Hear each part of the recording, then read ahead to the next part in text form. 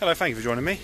Today I'm standing by the mill pond at Nether Alderley Mill in Cheshire. It's a National Trust mill. So this is the mill pond and here's the mill itself. So what I'm going to do, I'm going to take you for a quick little tour around the mill so you can see inside. Now I've already taken a video of it going, so if it's not going when we're in there then I'll put that in afterwards.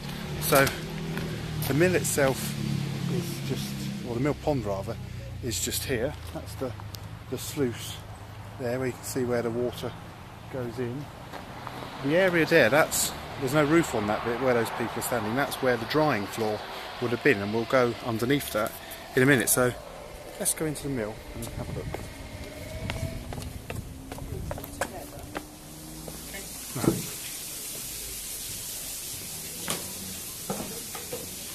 So I've just come into the mill itself, so the water comes in through there. Now the water wheel itself is actually inside. It's an overshot water wheel, so the water comes in on top and pulls it around, and there's another water wheel which we'll see in a minute further down. So it's a very unusual mill in that the two water wheels work together and they turn these grindstones.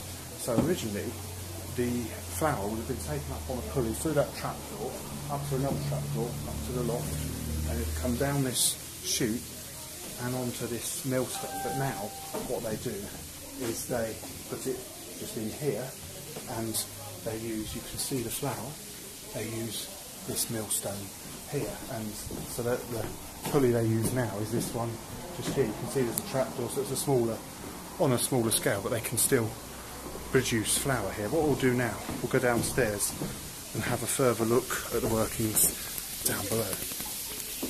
Down these steps.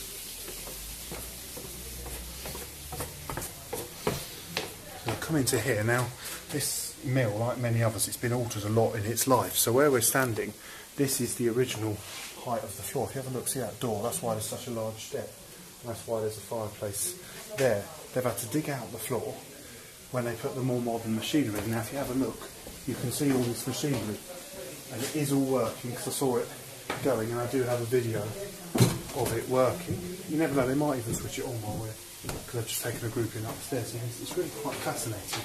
All these cogs and everything, you can see, if you have a look on that wheel there, those cogs are wooden, which will be much easier to replace than, say, a metal cog broke, and also there's less risk of fire. So down below, the other thing I meant to mention upstairs is they did sometimes, when the water ran a bit low, the mill could be driven from a steam engine outside. So it's mainly a water mill, but it was also partly a steam mill. We'll just go through the shop.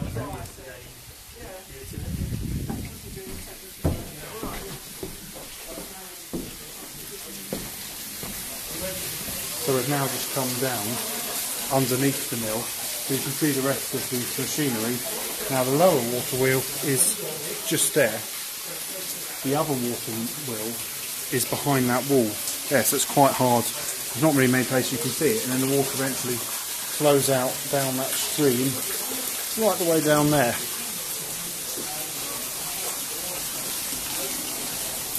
So here you get a really good view of all of the machinery. It's really quite fascinating, and it was great seeing it going. But like I said, I have got a video, so I'll link that in. Go through here now. This is, as I briefly mentioned when we were upstairs, there was some people standing on what was the drying floor. Well, this is where you'd have lit the fire. I'll just show you a bit in a second. The big water wheel, you can see it here. This is the only place you can actually see it. I'm hoping, because they're going to turn it on in a minute, but or they'll let the water in and start turning. But now I'm going to take you through here into the kiln. So this is where they lit a fire.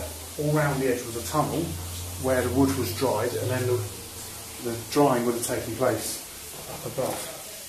So what I'm going to do,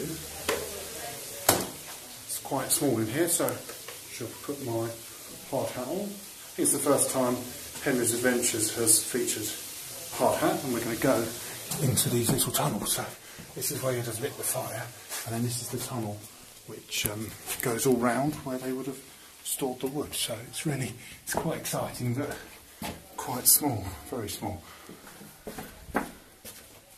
So was just going around the back of the fireplace. See how tiny this one is? Look, I can see how big I am. It doesn't, I only just fit through here. So round through this one, through this final arch, and we're back to where we started.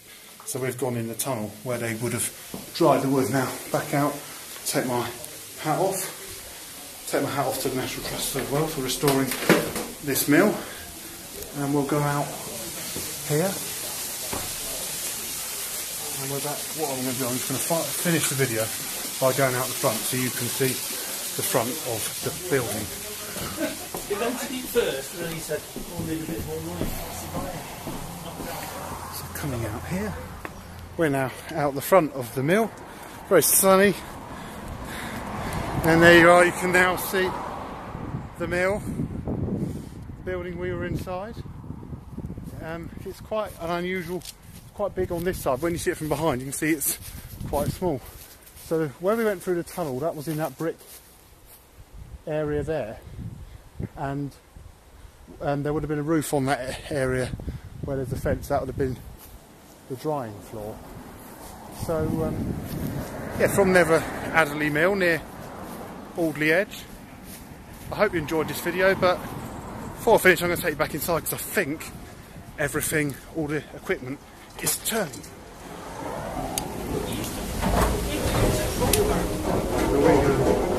Here. The other one I got in the video, there you can see all the pulleys, everything in action. That's pretty impressive. A lot of machinery, a lot of noise. We'll go down to the other bit now and I'll show you that.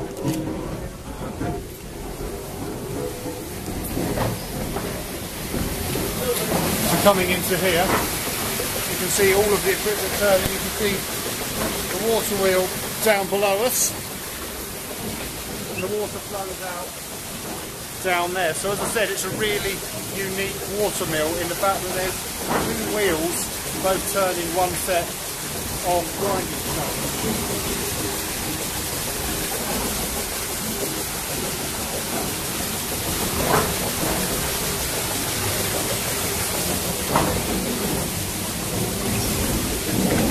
Yeah, very fascinating place. So we're on inside the working water mill at Nether Alderley, sorry. I hope you enjoyed this video. Thank you very much for watching. And just as the water wheel stops turning, goodbye.